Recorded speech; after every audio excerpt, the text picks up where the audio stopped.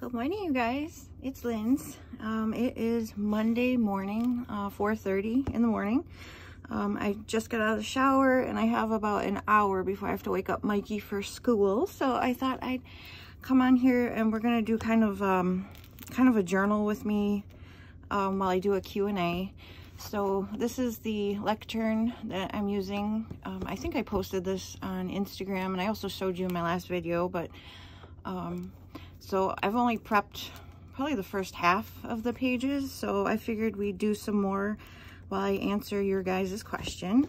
I went ahead and tore out some magazines that I want to use in this journal, if they'll fit. This journal is so small, I'm used to the bigger ones, but and then I also busted out, I have one of those tall, clear storage drawer things, and I do one for each season or holiday. So this is my fall and Halloween.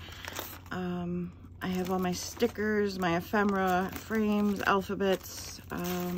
The only thing I don't have in here is washi. I do have some old ribbon. I have die cuts and stuff. So yeah, this is my, how cute those are. This is my fall and Halloween drawer. Of course, this is not everything. I still have more stuff. I really need to organize my stash, but I thought we'd get right into it. So this is where I left off writing today. Let's see what I've prepped. So here's blank. Faith got me the pumpkin spice lip balm from Burt's Bees. So I guess we'll go with this page. Let me grab my scissors. And okay, so question number 1 from one of his: does Kaba ever read your journals, and does he journal himself? Every once in a while he'll read my journals, especially if he thinks that there's like something going on with me. But he does it like secretly, and if he would just ask me, I would let him read it. I mean, I'm not hiding anything, but every once in a while he will, yes. He does not journal. He used to. I think I did a video on his journal that he kept when he first came to the States. I'm pretty sure I did. Pretty sure I did a flip through of it, but yeah, he used to, but not since we've met. This was before we even met, and he was in high school, I think, and yeah, so no, he does not journal, but yes, he'll read my journals if he feels like there's something going on with me, if he can tell something's bothering me, and he'll ask me what's wrong, and I'll say nothing. You know how us women are. So yeah, good question. Thank you, one of his. I appreciate it. Second question, pens and journaling. Do you carry a pen bag with you? And if so, what's in your bag? As many of you might not know, but I work from home now ever since COVID. I've been working from home, so I rarely leave the house. If I leave the house, it's to go grocery shopping or get gas or, you know, something like that. So I don't really have a pen bag anymore. If I'm going to my friend Faith's or Jules' house and I know we're going to be, you know, scrapbooking, or sometimes I'll take my journals and prep them, then yeah, I'll just throw Sharpies and washi and glue into a bag. And I have several bags. A lot of you have sent me bags, actually. They're always rainbow themed, so they're very cute.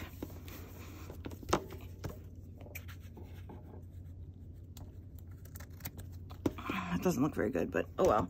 And while I'm on the subject here, these are the glue sticks that I use all the time. The Scotch Permanent glue stick. They're the only ones I found that will work. I'll show you something else here in a second. So, and then pens and journaling. Also wanted to know what song makes you happy. My favorite song of all time is Red Red Wine by UB40. But any music from my childhood or when Kaba and I met, we met back in 2003, any of those songs just make me happy. So music can take you right back to a time in your life, and that's why it's so important for me. I love music. So thank you, pens and journaling. Thank you so much. So number 3, love to journal 2021. What stickers do you like to use if you use them? I will use anything. stickers from my stash that may be, you know, years old, or sometimes I'll order new stickers off Amazon or Wish, or, you know, wherever I can get stickers from. Michael's, Joann's, Hobby Lobby. I do not discriminate. I love stickers of every kind, especially like vintage or Lisa Frank.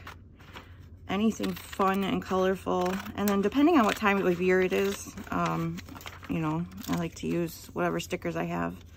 So, yeah, these were just some Halloween pretzels I found in a magazine. I just thought they'd be kind of fun to add in. So, love to journal 2021. Thank you so much for the question. I really appreciate it. I'm just gonna, oh, I didn't even check to see if I was in frame. Sorry, guys. I'm just gonna, number 4, imperfect pages. What's your favorite journal you have filled this year? I would say this year would have to be my New York City travel journal, because that trip was just amazing. And we had so much fun, and it was fun journaling, you know, documenting everything, saving all the receipts and the ephemera from our trip and reliving it, printing the pictures. It was just, that's probably my favorite journal. So thank you, imperfect pages. Number 5, you know me _Bernadette. Hey girl, how many journals have you completed this year so far? And I totally meant to count them. I forgot. I got too excited to come down here and film. So I guess, let's see, I'm guessing this is probably like my 8th, 9th maybe. I tend to do one journal each month, but I think there was a time when I didn't. So that's a really good question. I'll have to get back to you on that one. Maybe I'll post that on Instagram, kind of give an update. So thanks, Bernadette. I appreciate. Sorry I couldn't really answer it, but if I'm guessing 8 or 9. And then from Louise Smithy, my girl Louise, how has the pandemic affected your journal habits? I'm probably about the same. I mean, I still journal every single morning. I'll journal on my lunch if there's something I need to write about. And then after work, if there's something I need to write about. So I know when I was working out of the home, I would take my journals with me to work every day. And on my lunch, I would sit and journal. So yeah, I think actually maybe I'm writing more now that I'm home. It's a good question, girl. I don't know. And when you glue your pages together, how do you make sure they don't curl or warp? And I'm going to show you guys, because there's some pages back here that I didn't glue yet. So I always glue 2 pages together because I like to write with the Sharpie permanent markers. They're my favorite. So I just take this Scotch brand. You can get these on Amazon. I buy them by like packs of 20, I think. So I just kind of round my pages with the glue, make sure to get the corners and the edges, and then I'll just kind of fill it in like this.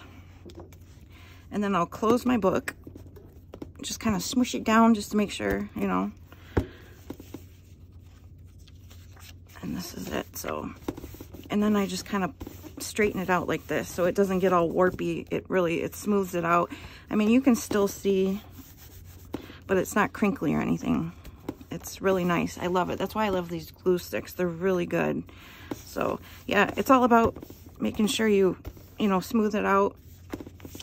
That's it. Simple.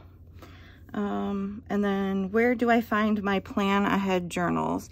We have I know you're in London, we have a local pharmacy called CVS. They sell them. But I'm pretty sure you can also find them on Amazon. I've found them on there a couple times. You don't always get to pick what cover you get, which I don't like. But, I mean, if you get one you don't like, you can always change up the cover, you know, like I did with this one. I just used scrapbook paper and made it my own. So, thanks, Louise. I appreciate it so much. So that's kind of simple and silly, but it'll look okay once I write in it. So, all right, next one is from Kelly. A really long Kelly. If you could only have one type of journaling supplies to decorate for the rest of your life, what would you pick and why? To decorate. I think I would want stickers. I think, yeah, I think stickers would be assuming that I have pens and stuff that I can write with, but to decorate with, yeah. Stickers, definitely. I thought about washi tape, but I think stickers make it more, I don't know, more fun, I guess. I'm just looking to see if I have any more Halloween stuff in here. These are all like ads for models and makeup, and trying to keep it somewhat fall-like, but let's see, where did that one page go? I really liked this one. I really like this page. So some people too will ask where I get my magazines from.